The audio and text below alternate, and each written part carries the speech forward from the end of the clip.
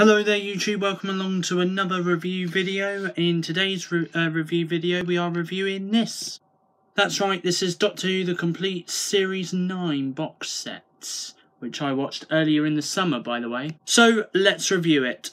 In fact, before we begin, I'm going to start off by showing off a few clips, alright, because there are a few magical moments that happen in Series 9 of Doctor Who. This moment with Davros is one of them.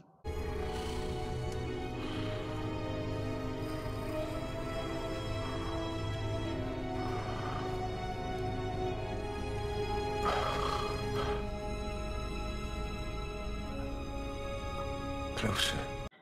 Then we've got the Doctor threatening a shielder. Read the stories. You know who I am. And in all of that time, did you ever hear anything about anyone who stopped me? I know the Doctor. The Doctor. The Doctor is no longer here. You are stuck with me. And I will end you. And why not throw in a cheeky deleted scene as well from the special features? I hate wood.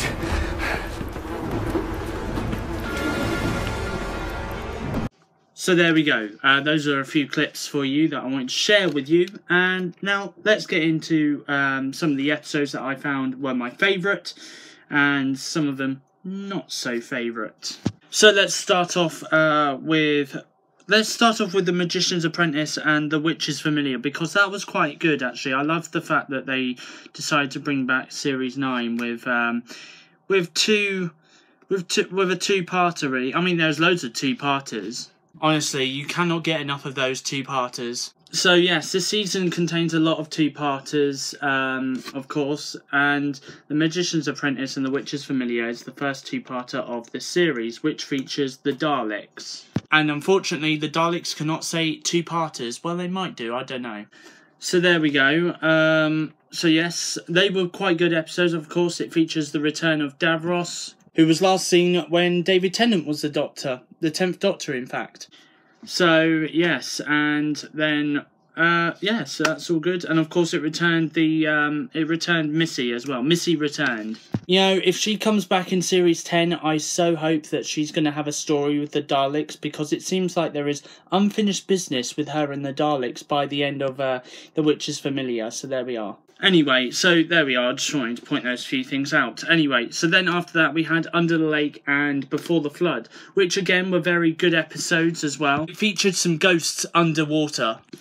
So yes, again, they were very good episodes. The Girl Who Died, The Woman Who Lived. Now, those two episodes are when Maisie Williams, some of you may know from Game of Thrones, stars in Doctor Who. So, and of course she does then begin to feature a lot in this series. So there we go. Then of course we've got the Zygon invasion and the Zygon inversion as well, which is basically, it's a very weird story, but it was a very good story though, I must admit.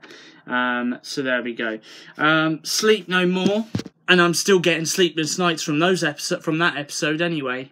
It is a very, very scary episode. It really is, trust me. Yeah, especially towards the end. So there we go. Face the Raven, which was a little bit sad towards the end, because we kind of said goodbye to Clara at that point, the Doctor's companion. Of course, she left, and yeah, and it was quite good how she wanted to save her friend from dying, so she reversed the spell that he had, and yeah, there we go. And then, of course, Heaven Sent, which was an episode that only featured Peter Capaldi, was really amazing. Now, my funniest bit was probably the bit when it kept repeating itself over and over and over again, because it was going into the future, like billions and billions and billions of years into the future. That was my favourite part of the episode, by the way. So yes, and then of course, then after that we have the series finale, which is Hellbent. Now, again, a really good episode because it featured the Time Lords and Gallifrey, and it kind of brought back Clara from the dead, but I didn't really get the ending of the finale. It was a little bit too confusing. In fact, it shouldn't have ended the way it should have. That's just my honest opinion. It shouldn't have ended the way it should have, but there we are.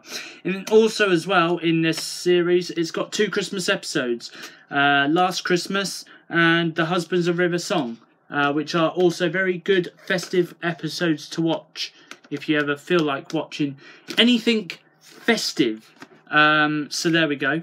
Right, I'm going to very quickly give you my review then, which is, I'm going to give this a 9 out of 10, because it was a little bit better compared to Series 8. Of course, Series 8, I gave it an 8 out of 10. This series was a little bit better. Again, it was still a bit dark, a little bit serious, but yeah, I think it was a really good series, to be honest, especially with the Daleks and the Zygons, you know, so, and of course River Song was in it. So yeah, and of course the standalone Peter Capaldi episode as well, with him just being the Doctor. So there we go.